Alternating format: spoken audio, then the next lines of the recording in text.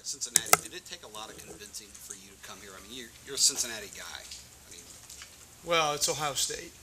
I know that. Quick story about that. When we had the opportunity to go to Notre Dame, we were staying in Cincinnati. Cincinnati's our home. My wife and I grew up 2 miles apart. We both went to the same high school that I was coaching at. Our kids went there. Our families, our parents, everybody was there, which is not uncommon in Cincinnati. And when Urban called, I called my wife and I said, "Hey, I just want to let you know I got this phone call today, and you know, kind of before I tell him no, I wanted to just let you know that." And she said, "Don't you tell him no."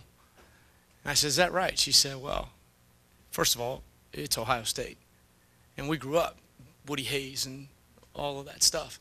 Secondly, it's Urban Meyer." And she said, "Well, let's go do this. We can make it work. It's an hour and a half away." So it was it's still hard. I mean, I loved where I lived. I loved what I was doing, but this is Ohio State, and these opportunities don't come along very often. Along those lines, what are those guys saying this week? And so you were there. I mean, there's nobody probably better on staff to let these players here know how the Cincinnati players are viewing this game. What are they saying about In Cincinnati? Yeah. Well, I'm not in their locker room. I'm not in their meeting rooms. I am certain. I think they are a very dynamic athletic team. I think they play very hard, and I think their coaches are going to have them incredibly well prepared. I don't think we should undersell the fact that it's the two major universities in the state of Ohio playing against each other, and they've had great success over the last 7-8 years. And you know, so I am sure that their kids, and they've got a ton of them from Ohio, are going to be excited to play in this game, just as our kids are. And I think it'll be a special game. Front row, Bill. Yeah. You were obviously a defensive backs coach, and the secondary struggled last year. This is the big test this year against your former team. What's it like for you, that side of things, not just the motion, but the X's and O's of it? Well, this is the best group of receivers that we've seen this year, maybe the best group that we will see all year. This is a very dynamic quarterback. They spread the ball out. They throw it to all areas of the field. They're very fast, but they've also got two tall guys on the outside, quick slot guys on the inside. I mean, they are the complete throwing package. And so we're going to be tested like we have not been, other than going against our team in practice. And so that's going to be the challenge is significant this week. And what was it like at the end of last year for you to be part of that struggling thing, and all offseason, that transition? What's that been like for you? Well, I think every experience in life builds an opportunity for growth and learning, and nobody likes losing. We hate it here. We don't expect it to happen, and so I think that was not pleasant. If losing becomes pleasant, you're probably going to lose a bunch. I think the offseason has been a great opportunity for me personally to grow. I've really enjoyed working with Coach Asht. I think he brings a different perspective to the game, to the defense, as does Coach Johnson. I think that's one of the hard things about college football is that coaching staffs are always changing. One of the great things about college football is that coaching staffs are always changing. So you get to meet a lot of people and learn a lot of things. So it's been a great opportunity for me and our team and our environment to grow. Front row, Lori. Coach, Cincinnati has a player who 10 career touchdown catches. They average 31 yards a catch. It's kind of like Devin Smith with his knack for the long ball. Mm-hmm. When you're going up against something like that, how do you try to stop that? Well, I think that what makes them more challenging is they have a lot of guys. So if in a game like this, if you focus too much on any one of their individual receivers, they're going to find other guys that are going to be open. I think that's one of the things that they do very well, and I think it's one of the things the quarterback does very well. So, we've got to try to win individual matchups. We've got to try to adjust coverage for appropriate players and formations and settings, but I don't think we can spend an inordinate amount of time trying to defend one guy this week. I think that they have too many guys to be able to do that. Kerry, is this pass defense ready for this challenge? I hope so. I think we practiced really well last week. I think our kids have really taken to the change and the difference throughout the course of the year, but we have not been challenged like this, so it's going to be great. I think it's, to me, it's fun. It's why you coach, and I think our kids feel that way. So I think our kids are going to be very well prepared this week. In the bye week, did you tweak tweak anything, adjust much of anything? Tygus Ballot talked about maybe a couple, different coverages here or there, just things you guys were working on. Did you do anything different to get ready for this team? I think each week presents opportunities for you to do things differently, and I'm sure not going to give away any secrets about what we did or didn't do last week, next week, or 5 weeks from now. Thanks for asking.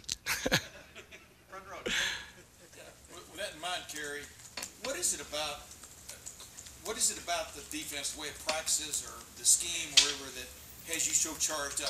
What is it that you think hits the nail on the head with with this group of players? Well, it's aggressive, and I think kids like being aggressive. I think coaches like being aggressive. It doesn't come without risk, but I like that style of play. It energizes me. I think it energizes our players. I think that they look forward to that, and those kids read the paper and all those kind of things too. And when people are calling you soft, who wants to be called soft? And I think our players have responded extremely well to that. And so I think I think they're excited about that, and I know that I am. With that said, people were calling you all a lot of things at the end of the year last year. None of them very good either, Yeah. Tim. How did you deal with that with your players? I mean, how did you? Well, they're young men, and I've felt this way for a long time as a coach. It's the responsibility of the coach to stand in front of the train, not to put your players on the track. And I don't think there's any reason why those young people who are absolutely giving you everything they got should be exposed to that kind of criticism, but it is the world that we live in today. So I think we try to shield them from as much of that as we can and take on as much of it as we can personally. We're grown men, and we should. And I would try in every opportunity to talk with them about things that they can do to improve, but at the same time, I would never want one of those young people in this meeting room to feel like they're deficient or it's their fault or anything else when things aren't going well. Hey, one other quickie. You heard what I asked Coach Hinton about high school football in Yep. the Cincinnati area. Is that accurate? I mean, what's your take on why? I think it's the best high school football in the world. I mean, why would I think any differently? That's all I know. I coached high school football there for 24 years, and I think it's outstanding football because it's important to people. When you go to Cincinnati and you ask people where they went to school, they don't tell you what college they went to. They tell you what high school they went to, and they feel very attached to their high schools and their neighborhoods. And that just is something that I guess is unique to Cincinnati. I don't know because I've only lived 2 places, but I think that people identify with their schools, and on Friday nights they identify with their football teams, and so you do get big crowds, and it is important to people there. And I think the coaching is exceptional, and I think the players are extremely well prepared. It's a lot of places. It's year-round programs. I've had the great opportunity now in recruiting to go see great high school football in lots of places, in Texas and Florida and Georgia and lots of great high school football. So now I'm learning it's great in a lot of places. But Cincinnati, I think, it's important to people, and it's unique, and so I think that's why they're successful. 2 more questions. Bill? Hey, Bill, how you doing? How are you? Welcome to Columbus. Thank you. Once you decided that you wanted to come to Ohio State, Yeah. how hard was it for you to tell Butch Jones to Terrible. and to- No, it was hard for me to tell anybody. I mean, that's my hometown, and I grew up on the Reds and the Bengals and the Bearcats and all, but I also grew up on the Buckeyes. And so my hometown, my home state, I mean, all of that makes things hard, I think. So it was incredibly difficult. It wasn't an easy conversation on either one of our ends.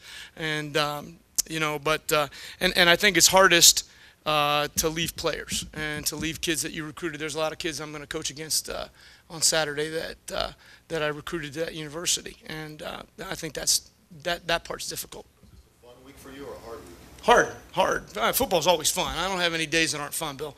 But it's harder, just for all those reasons. I think it's harder.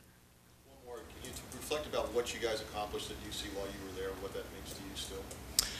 Well, growing up in Cincinnati, the Bearcats were never really a focal point of the town. I didn't feel like, in all those years where the stadium wasn't really full and all that, and having been a part of the 3 years with Coach Kelly and the 2 years with Butch, and seeing the stadium filled and winning the championships and going to the BCS bowl games and being in that conversation was very exciting. It was a great time for me because I had been born and raised there, and I think that Coach D'Antonio had started something there that just has been carried over, and I think that they are a force in college football. I really do. I hope that they can get in one of the Big Five deals, because I think they're a real force in college football and should be. And it's a great university. It's a great part of the town, and I think they're doing great things with the campus and the facility and all those things. And so it was a good ride, Bill. It really was. It was a really good 5 years. And last question, Bill Landis, second row. One of the guys who was recruited while you were at UC is Shaq Washington, wide receiver. What do you see for him that presents some challenges, and what do you remember about Shaq's recruitment while you were on the staff there? Well, Shaq is an incredibly quick and athletic player. He's fantastic in space. They do a great job of getting Shaq the ball. He's going to catch between 7 and 10 and 12 balls every game. He finds open areas. He sits down in zones very well. If you try to man cover him, your matchup is going to be difficult. I think that Shaq is a great player. I think he's one of a number of great skilled athletes that they have. I think that we were excited to get Shaq when we were at Cincinnati. I think he was a dynamic player in the state, and I think that he has fulfilled everything that we thought when we were at Cincinnati about his recruitment and what kind of player he was going to be, the energy he was going to bring to the program.